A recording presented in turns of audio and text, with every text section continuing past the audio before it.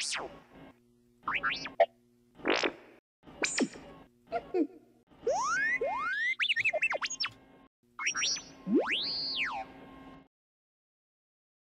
guys, what's up? Welcome back to the Starkside. While you're here, I do appreciate it if you support the channel by hitting that like button, and if you're new here, please hit that subscribe as well as the notification bell. I have observed that I think around 97% of the people who view my videos don't subscribe, so please hit that subscribe button. It really helps the channel grow. And today we'll be talking about the Marvel Legends Peter Parker and Ned Leeds Spider-Man Homecoming 2-pack. So this 2-pack, it comes as a part of the Beyond Amazing, or the 60 Amazing Years line for Spider-Man.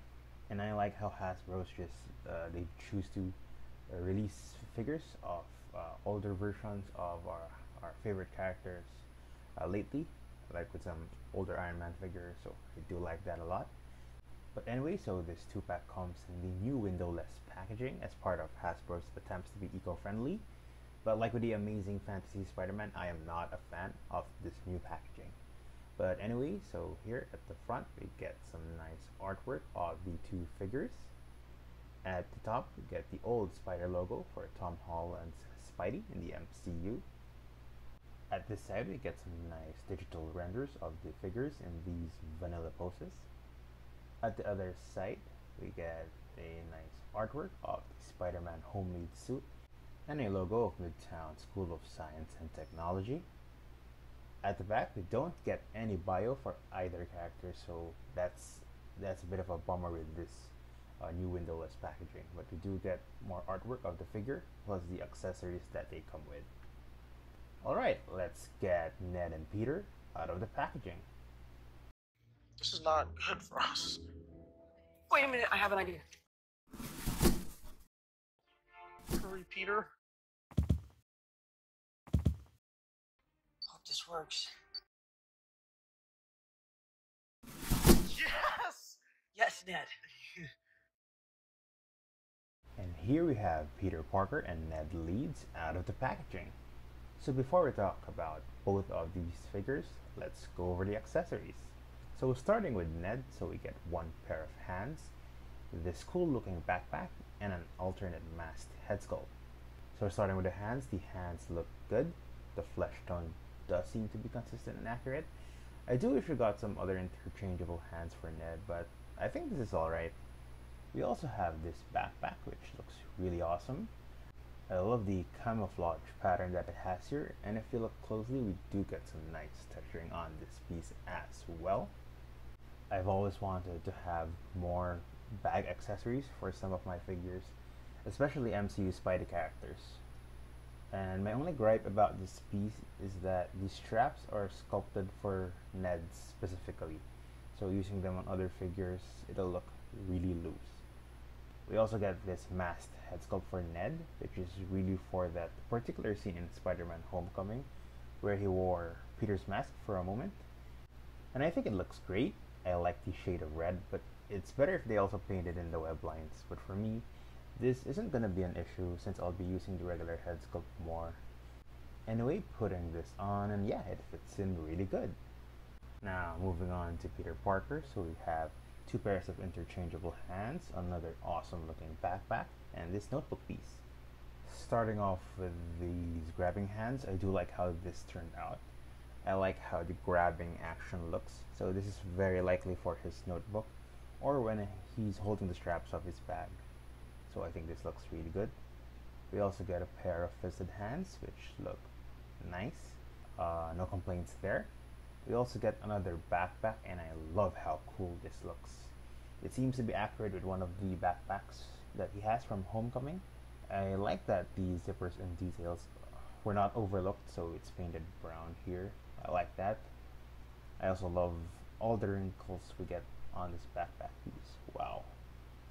And there's also some texturing on the side pocket here where you usually put a water jug or water container. So this looks awesome. And unlike Ned's backpack, I like the precision and size of the straps. So you can use this backpack on other figures like the Gamerverse Miles. And yeah, this looks really awesome. And we also get this notebook accessory, which looks good. But actually, when you see it for the first time, it doesn't really strike you as a notebook. But yeah. Anyway, I still think it's nice they included one here. Might have been better if they added two, but yeah, this is nice. And I also think that this is just the same piece as the Winter Soldier book accessory, just painted differently.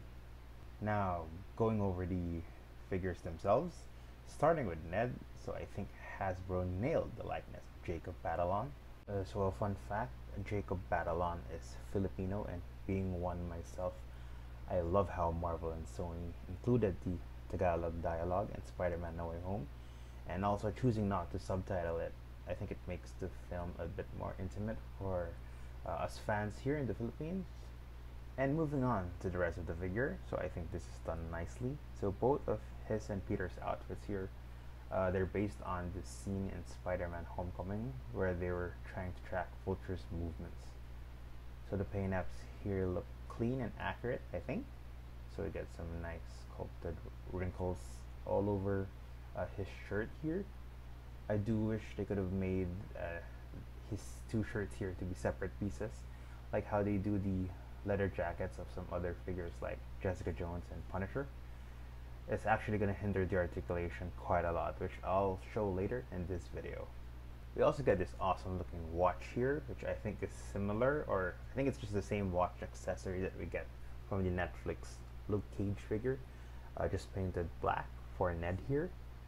The pants also look good, so we get some nice faded paint apps here. I think it looks realistic, that's nice. And I also like how they added the folds here at the end. And yep, so yeah, cool looking shoes for Ned as well.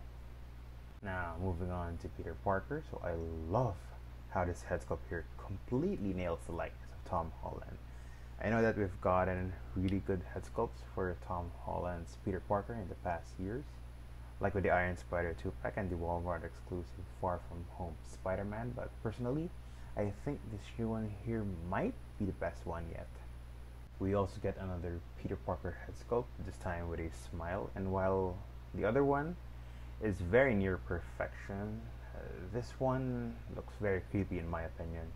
I do see the Tom Holland likeness, but I find this piece really horrifying to look at. And sometimes it kind of looks like Legolas, I think. So yeah, for me, I'll be using this regular head sculpt instead. Anyway, I think the rest of the figure looks really awesome. So here I like the texturing of the sweater. And we also get his flannel shirt on the inside. And wow, this figure feels really accurate. And yeah, we also get a lot of nice sculpted wrinkles here and on the sleeves. We also get this untucked portion of the flannel shirt. And yeah, I like that they added it here. It feels really natural. The pants also look great. I like the color choice a lot. Again, we get some nice sculpted wrinkles all over the pants. And yeah, like Ned, Peter also has some awesome looking kicks here. Really nice. So yeah, I think the sculpt and paint apps on both of these figures look really great and awesome. Now let's go over the articulation for these two figures. So while the articulation on the Peter Parker figure is excellent, the articulation for Ned is a bit disappointing in my opinion. So starting off with Ned, so Ned can look up that far and downwards as well. His head does rotate. We get only a little bit of neck pivot, while for his mask head sculpt, we don't really get a lot of movement because the edge of the mask here covers the neck completely. His arms can bend upward that far, slightly above the 90-degree mark, so that's great. And he can bend them down, I think he can bend them down all the way as well. His shoulders do rotate 360. No bicep swivel, but we do get rotation here. The elbows are also single jointed only, so that's a bit of a bummer, but I do kind of get why that is for this sculpt. Anyway, his wrists do rotate and move up and down. We don't get torso articulation of any kind. Actually, I have seen a video of other people taking off the shirt sculpt here, and I think this figure has some diaphragm pivot inside. I'm not sure. If you do guys know, please let me know in the comments below. Anyway, however, because of the sculpt of his shirt here, we're not really able to use the diaphragm pivot if we want to make him bend forwards, backwards, or sideways. I mean, if they could have given a bigger guy like Kingpin some decent torso articulation, I don't see why they went a different way with this figure.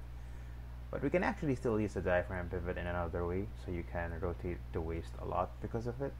So I think that balances it out somehow.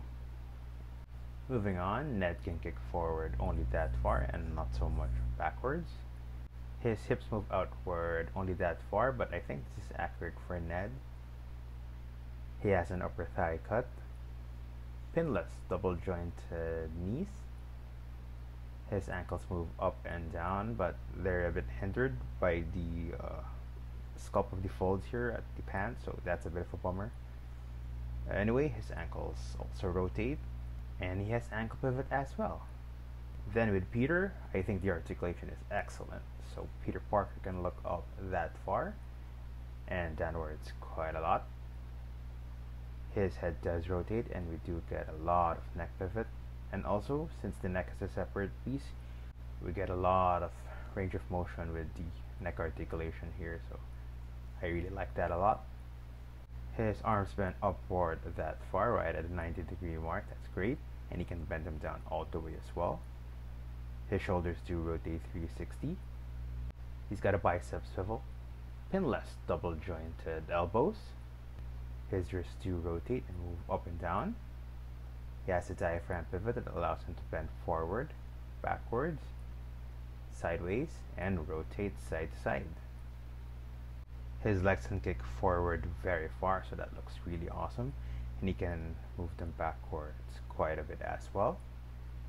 His hips move outward very far, that looks great. He has an upper thigh cut, pinless double jointed knees. His ankles move up and down, they do rotate, and he has ankle pivot as well. Now for some figure comparisons. Here's Ned Leeds and Peter Parker next to some other MCU characters. We have Iron Man and Doctor Strange.